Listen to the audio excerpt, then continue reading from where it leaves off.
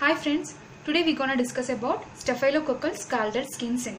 It's a serious exfoliating disorder usually seen in children, particularly in infants. Pathology is due to an epidermolytic toxin of Staph aureus in systemic circulation. Let us see what are the focus of infection. Like minor skin trauma, umbilicus,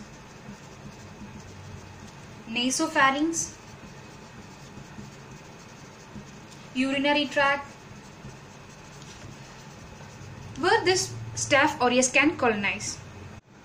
Coming to clinical features, the child will present with symptoms like fever, skin tenderness, irritability,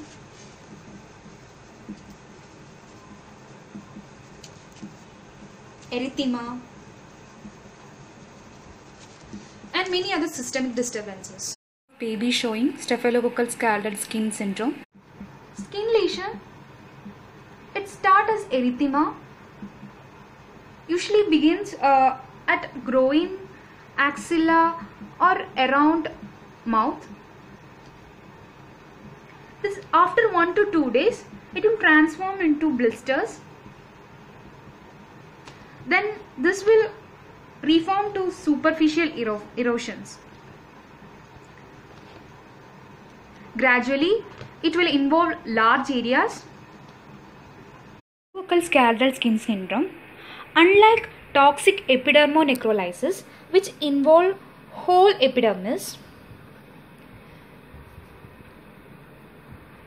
in scalded skin syndrome there is only superficial epidermal split, that is beneath stratum corneum. The split is beneath the stratum corneum. Coming to specific investigations. First one is bacterial swab. We need to take bacterial swab from nostrils, groin, axilla of baby and family members. Why family members? Because we need to exclude staphylococcal carriage.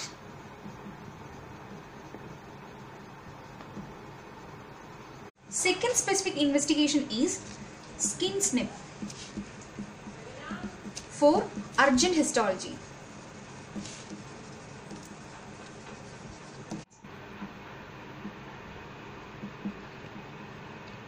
We need to give indent supportive measures like fluid replacement, electrolyte balance, nutrition. Second one, systemic antibiotics. For example, flucloxacillin. Thank you.